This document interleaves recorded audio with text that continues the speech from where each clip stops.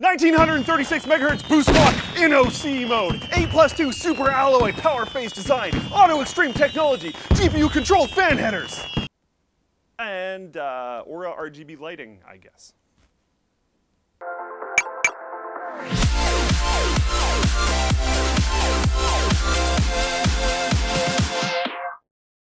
TunnelBear is the simple VPN app that makes it easy to browse privately and enjoy a more open internet. To try TunnelBear for free, check out the link in the video description. So the Strix 1080 from ASUS is finally here, and it's rocking an all-new aesthetic cover to their beloved DirectCU3 cooler design.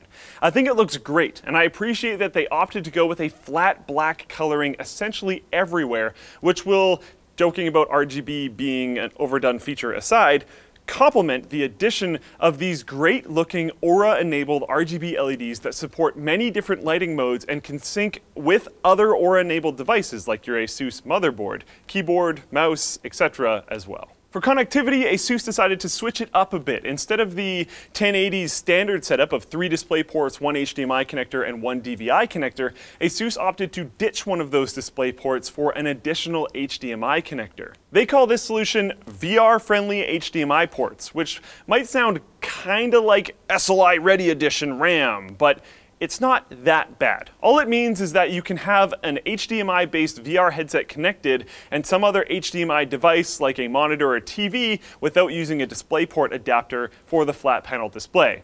Something that's required with the HTC Vive on the 1000 series NVIDIA cards due to their shockingly poor implementation of HDMI over DisplayPort. That's it. Moving on, the Strix has a 203 MHz overclock in OC mode over the Founders Edition 1733 MHz boost clock. This results in a freakishly awesome final clock speed of 1936 MHz, which hovers, in real games, between around 1920 to slightly over 2063 MHz, thanks to GPU boost. There is an elephant in the room here, however. The OC mode isn't enabled out of the box, and there's no hardware BIOS switch or anything to turn it on, a la the 6970 back in the day. It has to be enabled through GPU Tweak 2, an ASUS software utility. Problem number 1, this utility isn't that easy to find. Searching for Download GPU Tweak 2 does yield an ASUS download page, but for a horribly out-of-date version of the software. No, if you want it, you'll need to scroll a little further to the Reddit discussion thread on how to find it. Now, they aren't hiding it either. There's a graphic about it on the box art, and honestly, it's not that hard to track down if you just go to your graphics card support page, select the drivers button, expand what operating system you have, then expand the utilities section. It's right there, no big deal. The confusing part is this. Why, if the tool is required to reach the performance levels advertised, are they not in your face about it? If this is what enables the card to be awesome, tell me. I mean, sure, in the manual it says to install the driver's disk, but like, come on. Linus basically made a meme out of throwing those things away back in 2009. We have a driver disk, don't use this, download the latest off the NVIDIA website. They're inherently outdated, and ASUS is a pretty smart bunch. I'd imagine they know, as well as I do, that the majority of people ignore them and go straight to NVIDIA or AMD's website for the most up-to-date drivers. Why would they ever find themselves on the ASUS support page? It's annoying, too, because this problem is so simple to fix. MSI has an easy-to-find download page for Afterburner, so apparently it's not impossible, and a surprisingly low number of people are overclocking their cards anyways. So shouldn't you be just giving the performance to them that you're saying the card can do anyways, right out of the box? I mean, the card sits at 66 degrees under load, not a big deal, and you clearly have a BIOS that will run these speeds by default. There was that whole scandal where you were sending out cards preloaded with it to reviewers, so instead of taking that away from reviewers, FYI, our card was reflashed with a retail BIOS before testing, just give it to everyone.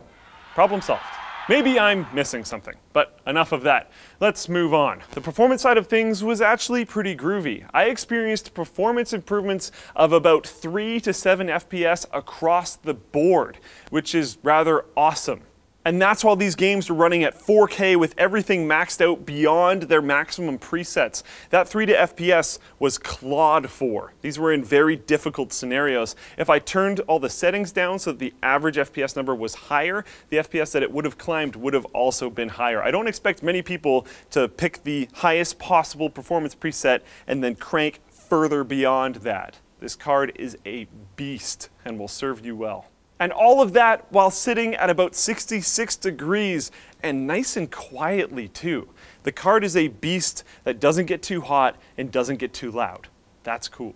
So it's a rockin' performer out of the box. Just don't expect it to overclock beyond the GPU Tweak OC mode. I found this rather surprising. I mean, to be fair, I did manage to get the card stable at around plus 25 megahertz, but we're talking like 1% here. For that level of increase, what's the point? I just turned it off. And to be fair, having the card hit 2063 megahertz or 2 gigahertz was impressive enough. It's just a little surprising that there was no juice left in the tank. They really did seem to cut it close. You can either be frustrated by this, or you could take that as a good thing. They did all the work for you. Let me know what your feelings are in the comment section down below. So in conclusion, despite my objections to the way it was advertised, this is an absolutely stunning card. It looks beautiful in so many ways. I love the swap to dual HDMI ports, and it is fast as hell. I might see some personal rig potential here, so stay tuned for that. Today we're highlighting the K7XX limited edition ruby red headphones, which is unlike any of the colors that is currently on me. Of course, Massdrop still has a bunch of other cool products which you can check out at the link in the video description. Hopefully you guys know about Massdrop already though. It's the pretty simple concept where the more people buy something on Massdrop, a certain product, the lower the price of that certain product goes. The product we're showcasing today is the same spec-wise as the K7XX headphones that Linus reviewed last year. You can check out that video right up here. The only real difference is that it uses red accents on the ear cups and headband, and that's about it, other than the fact that it is a limited edition drop. So if you want a pair, you're gonna have to act pretty fast. So if you want to check them out and grab a pair of ruby red K7XX headphones, head over to the link in the video description today. Thanks for watching, guys. If this video sucked, you know what to do, but if it was awesome and you're like, wow, all that stuff is weird, but it's a pretty cool graphics card regardless, hit the like button, get subscribed, or check out the link in the video description to buy the stuff that we mentioned in this video, like the 1080 Strix at Amazon. And also linked in the description is our merch store where you can buy cool shirts, and our community forum where you can talk about stuff like, brah, why don't they have that easier to set up? Or, brah, I don't care, the card's really good and I do manual overclocking anyway, so I don't need that thing. I don't know. Check out this video to see like the normal GTX 1080. I filmed it in a little bit of a weird exotic area.